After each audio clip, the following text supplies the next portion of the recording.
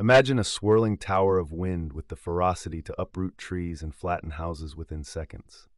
That's a tornado, born from a volatile weather cocktail where warm, humid air clashes with cold, dry air. As these contrasting air masses meet, they create a shifting wind pattern known as wind shear, sparking powerful updrafts. These updrafts, in turn, set the stage for supercells, gigantic storm clouds that act like colossal whirlpools of turbulence. At the heart of a supercell, an intense rotation called a mesocycle begins to spin faster and tighter.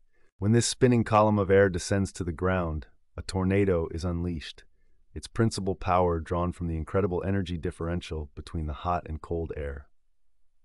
What makes it truly terrifying is the chaos hidden inside, tearing winds, switching directions at lightning speed, demonstrating nature's raw and untamed power.